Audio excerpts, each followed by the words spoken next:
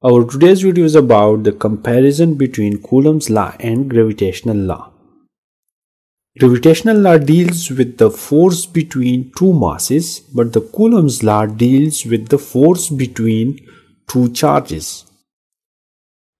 Both of these laws, gravitational law, which is F is equal to g m1 m2 divided by r square, and Coulomb's law, which is F is equal to k q1 q2 divided by r square, are known as inverse square law, because this F force in both of these equations is inversely proportional to the square of the distance between these two masses, while in the case of Coulomb's law, to the square of the distance of separation between the two charges.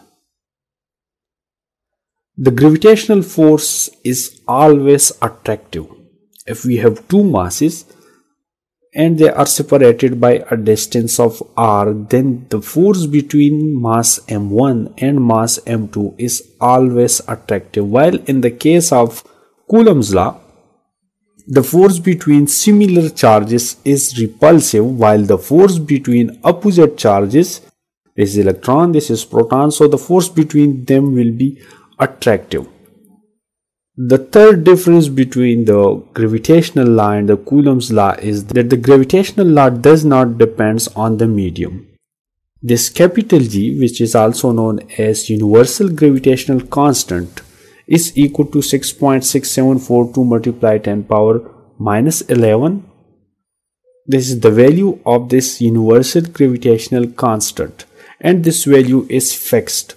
While in the case of Coulomb's law, this k, which is the constant of proportionality in this Coulomb's law equation, is equal to 1 over 4 pi epsilon naught, where epsilon naught is the permeability of free space.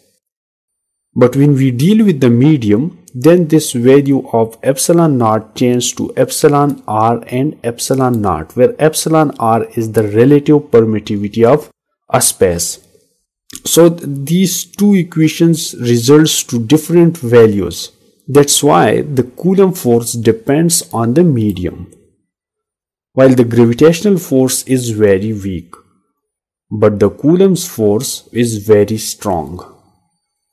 That's it. Thank you for watching, and don't forget to subscribe EasyEdu for more videos. Thank you.